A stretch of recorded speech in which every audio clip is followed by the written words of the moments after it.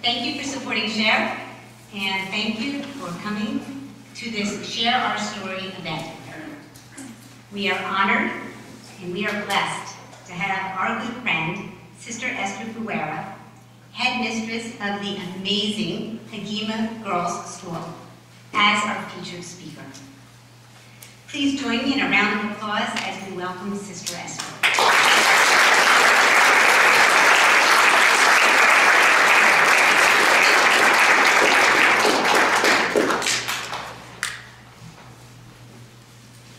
Thank you very much,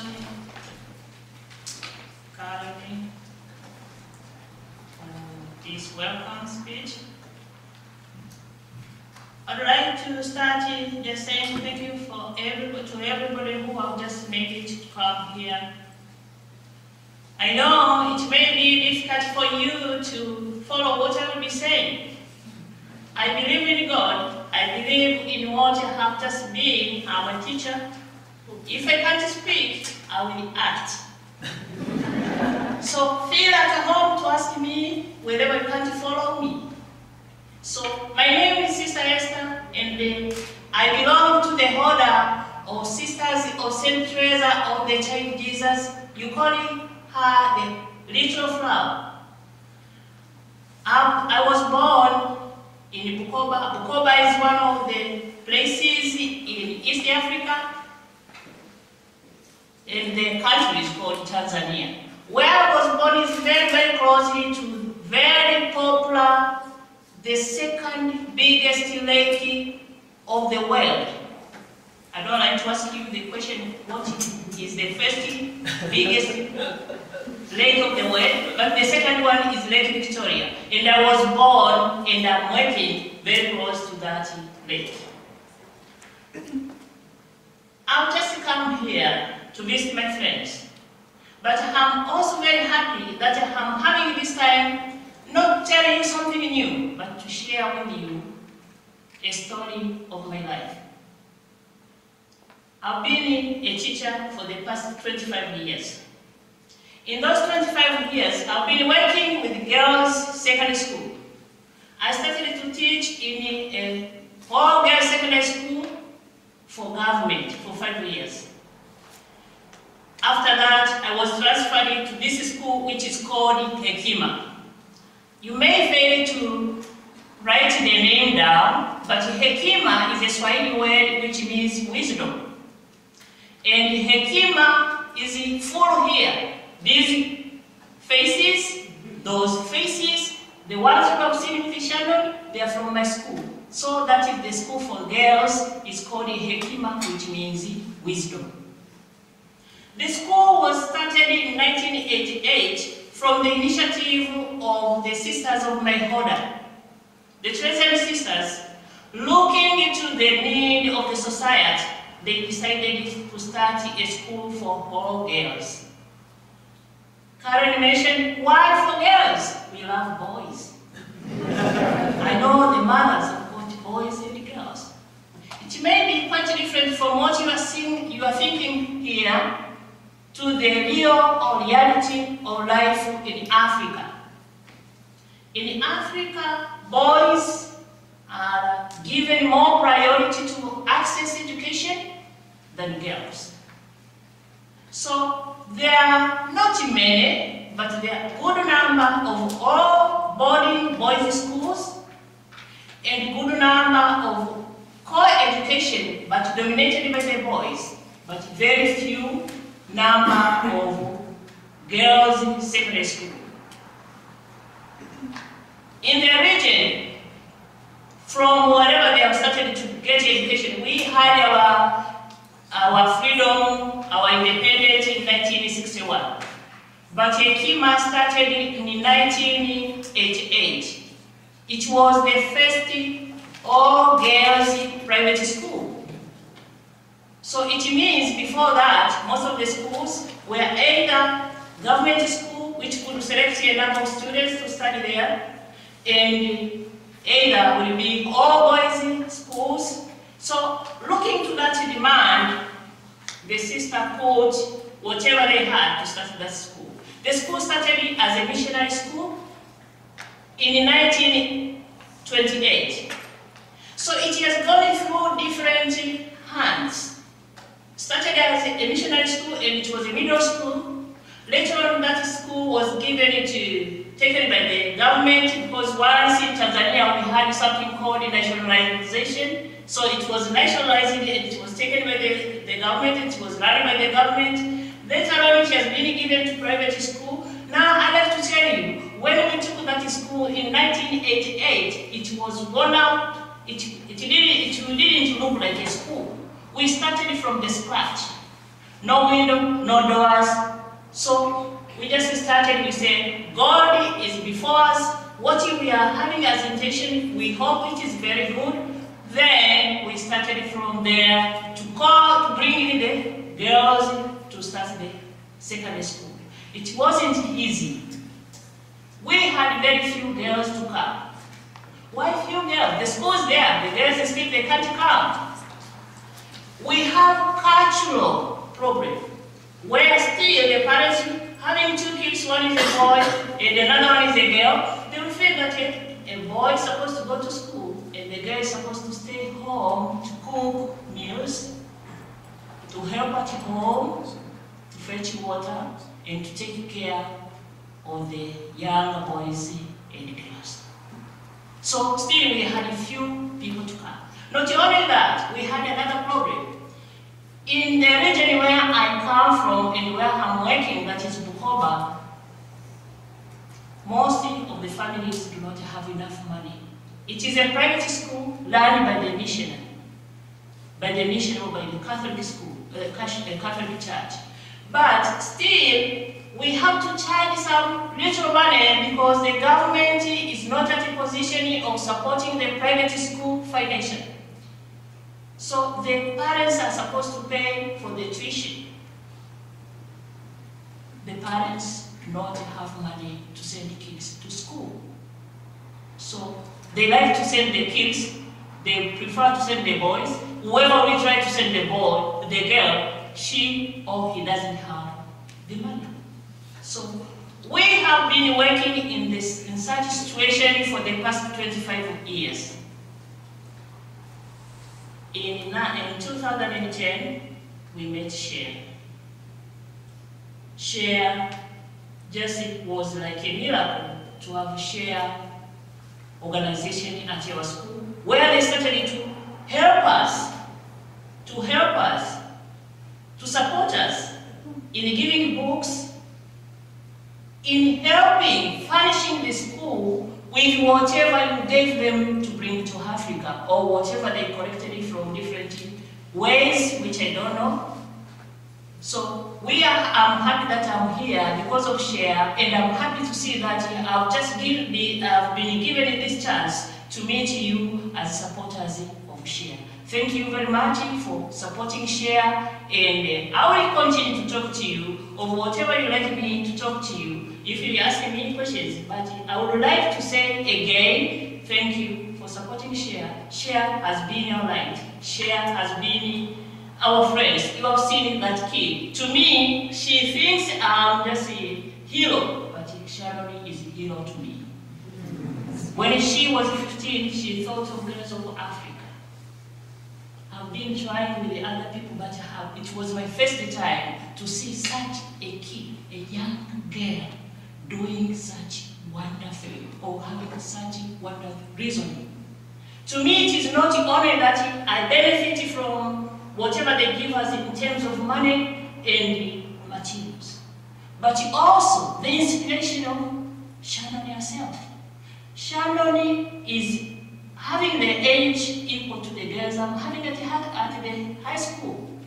That's what we are teaching. That you say, yes, we are poor, we don't have much to give, but still, we believe that you can do something. Look what Shannon has been doing.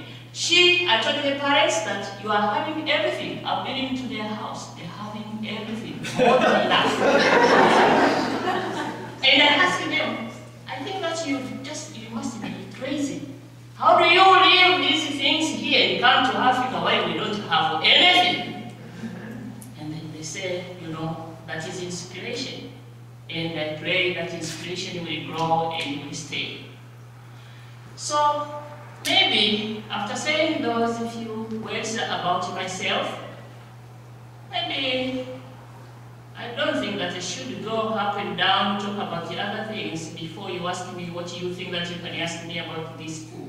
I'm a girl from my family. I was born in a family of boys and girls. I've been lucky my parents were different from other parents. They could support me to do things, but I've just devoted myself as a man to work for the girls.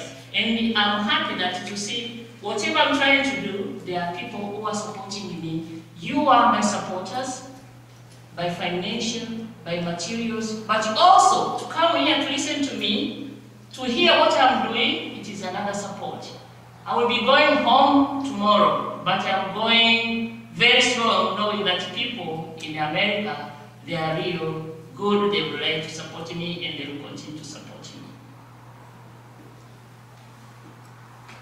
Please ask me questions. Yes, please. How much is tuition at Hakima? For the time being, we can summarize our tuition that is 650 and 50. I don't know how people make it. Is that true? Is what you do? It's about 750. I just say 650 because we just put aside the tuition including the school fees include the tuition, accommodation, and whatever we do at school. Pay salaries, it is in that. And then there are some of the things which we have to provide to the girls, like uniforms. We don't call that school fees. We give them uniform, we give them dictionaries, we give them a lot of things which we think that they can't buy them at home. Then they bring a little money and we do shopping on their behalf. So it is 650 US dollars. How do the parents pay for that though? Isn't the economy, the families very The parents cannot afford to pay. Most of the parents, for those who are maybe teachers, they will collect that money for maybe throughout the year, paying in installation. Some will sell their properties because now things are changing. Parents are getting, are changing, are understanding the real or the value of educating girls. So they will sell their properties to bring the kids to school. But at the same time, this is the secret, don't tell it to someone. I keep girls who can't pay. Because I was born and I'm working in a place where there is HIV, AIDS, death. And then I have got a good number of girls who are orphans. To the board of directors of the school, they will say everybody is supposed to pay. That is what we say when we sit on the table of discussion. Everybody to come to this school is supposed to pay. But just put yourself on my side in the office, and you call yourself headmistress or principal, whatever you can call yourself. The first year the girls come to school, they have both parents. Maybe they've sold a certain property and they come to school. After 1 year, when we come to report to the office, the father of so-and-so is dead. After another year, another parent and another person will come in and say, the mother of so-and-so is dead. What will you do? Do you send such a kid to go home to get his school fees? I'm talking to the adult, and he helped me with the advice. Tell me. So it is difficult. Sometimes it is difficult, and sometimes it is a secret. We don't tell the people that this so and so they are not paying. But at the same time, I've been lucky. Share, for example, is paying the scholarships. And I have few friends who pay the scholarships. They give me money, and then I connect the girls to their sponsors. They write letters, tell them what they are doing. So it works like that. Yes, please. What are the girls most impressed by or changed by when they interact with American girls? What do they learn from them? What do they comment about most often? One is what I have mentioned already, to see how much people can give. It teaches them that to be good. Shannon at 15, she just had the eyes to look into the poverty of the girls she met. She's doing such a great job. Look, she's in the exam, she's taking the exam, but still, she's remembering to say a word to Sister Esther, who is going to talk to the people of Share. So, such is a big teaching.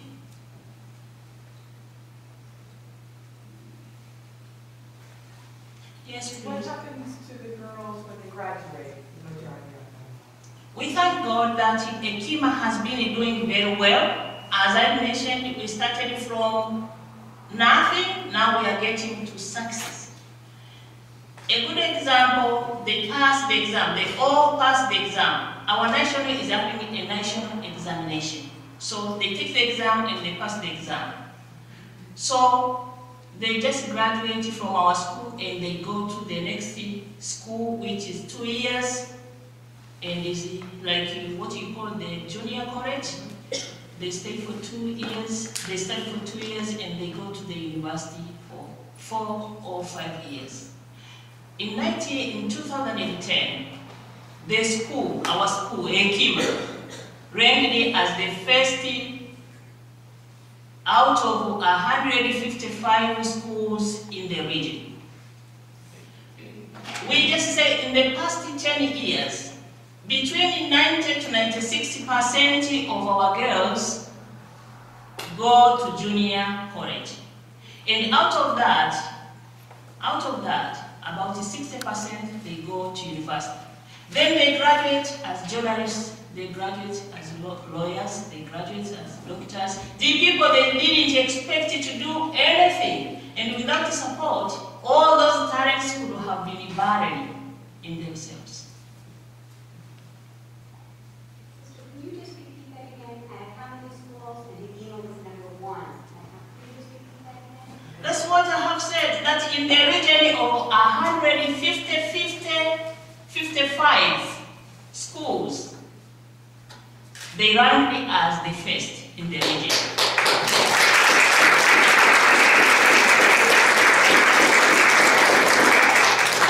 With all boys schools, with all girls schools, with those whom they thought that they can do better, but still they made it. I don't know what they did this year. I will be anxious to know. I've been traveling for the past three months. So when I go home, I will be surprised. But they are doing very well. I would like to invite you to come and talk to them. Maybe I'm not a good representative, but I think they can present themselves better than what I do to you. Yes, please ask me questions. We have time for one more question. Do most of the girls come from families in Tanzania? And if so, how far away do they come to get to the school? The school is a boarding school because they come from far. They are not from within the campus. So some of the students come as far as 200 kilometers away. Even those who will come from near, it will not be less than 10 kilometers. But again, we have the boarding school. We prefer the boarding school because it is only the boarding school where they can have table, books, electricity, if any, to study. If they will go home as day scholars, then when they reach home, they will go to the kitchen. They will go to fetch water. Their attendance will be poor because another day, the parents will need them to maybe to go and gather the firewood, something like that. So being in the body, we support them. That's why we think that our girls are doing very well because they devote most of their time in studies. Thank you so much, Sister Esther.